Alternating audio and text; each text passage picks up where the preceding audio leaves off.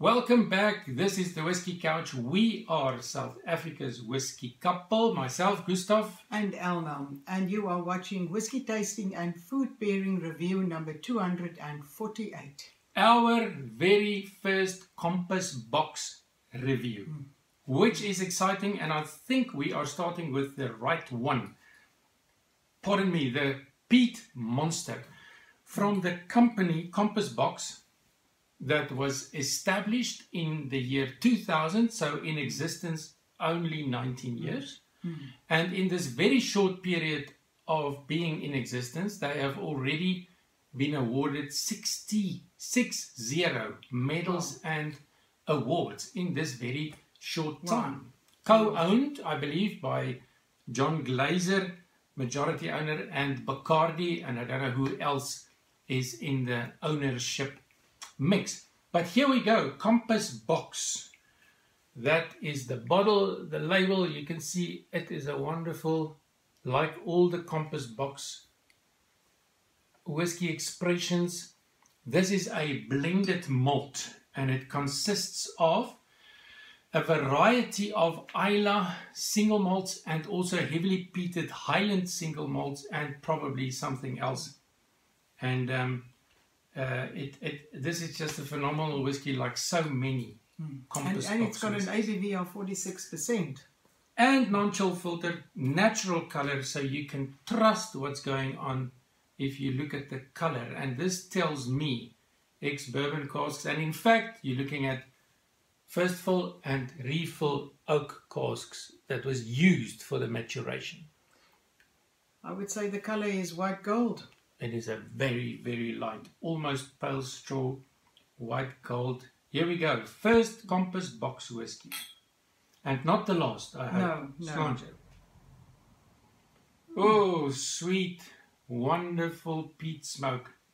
Are you ready for this? I'm ready for this. Not being a peated whiskey fan, I I would say appreciate this is- that you're with me here. Okay, but I would say it's more soft, rich, peaty. The smoke is not so overwhelming. in your face, No, definitely not. It's beautifully balanced. Yeah. It's like, Yeah. it just works. Oh, this can work for me because it's inviting. Wonderful. The peat smoke is inviting. You know what comes to mind, and I think it's because of the Islay single malts that's in here, is honey glazed bacon grilled on campfire. Okay. That's a mouthful, That but is a mouthful, yeah. I'm getting the sea breeze. But I would also say sweet fruit. Sweet fruit, the sweetness, the drop in the palm taste, and then you rub it to let the whiskey evaporate. Then you're left with an aroma of brown bread toasted on beach fire. It's quite interesting if you do that. Shall we check Yes, what's let's going on taste. the palate?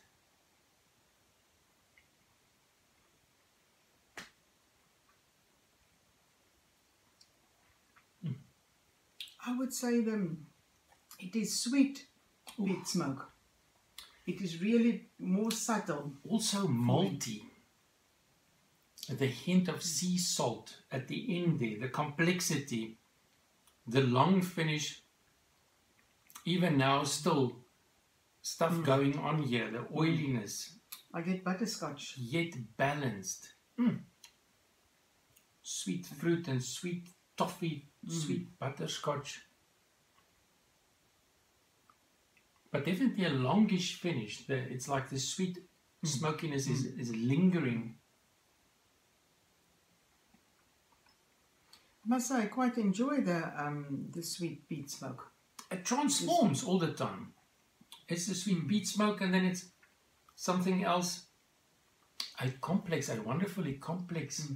And if you do the empty glass test with this one, you are left with that sweet peat ash aroma, or that the aroma reminds you of exactly that.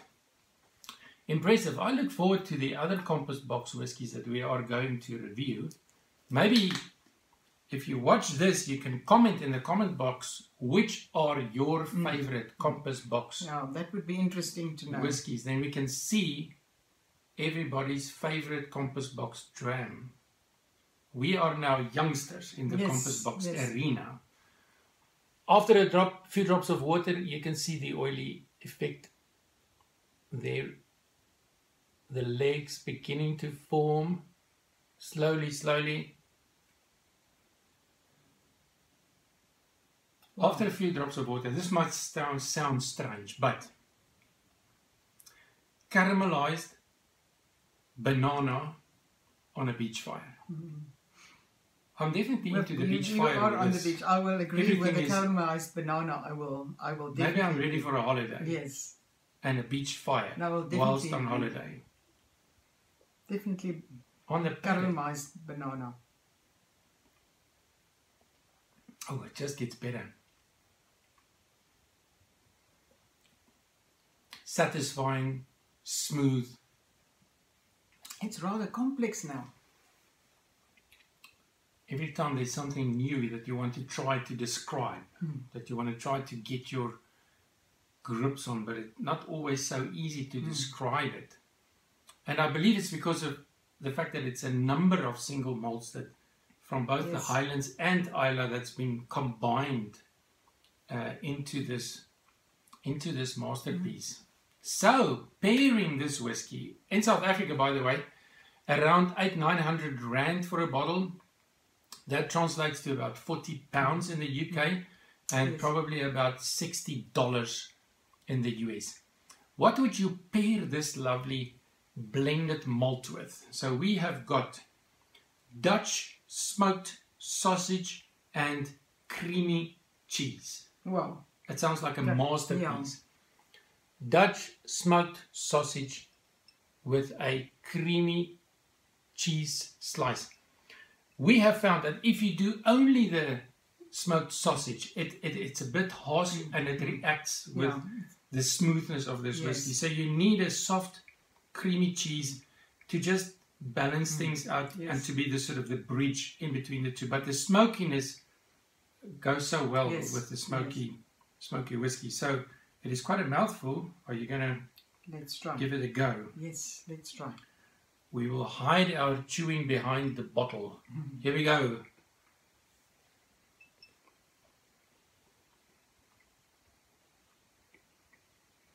More ash on the nose.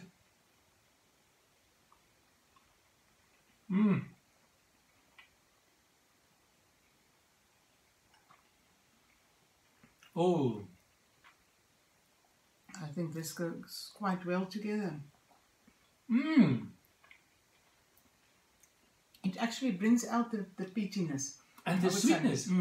It's now even more sweet. Yes.